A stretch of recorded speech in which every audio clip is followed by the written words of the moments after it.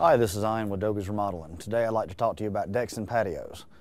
When thinking about the decks and patios, one should consider in the patio furniture or whatever they're planning to use on the deck. What is your general purpose?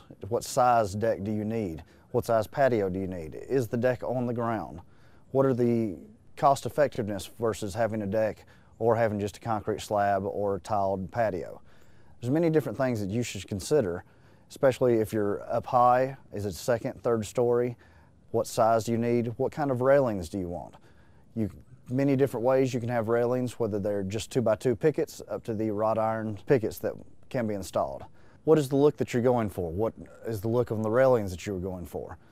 The key thing is you have to make sure that you have a budget, call your contractor, let him give you an estimated price on what size that you would want, and make sure your contractor has licensed and insured.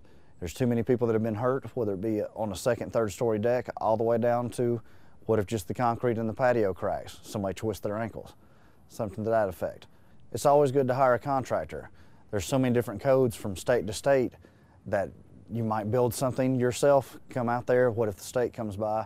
Now you're having to rip it down and hire someone to rebuild it. You just wasted your money.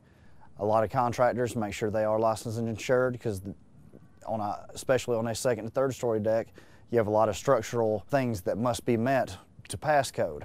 There's too many things that we have to take tests on to know the structural strengths for different heights of a deck, what size posts you must use, etc., etc. Keep all this in mind when choosing your contractor, because it'll save you money in the long run.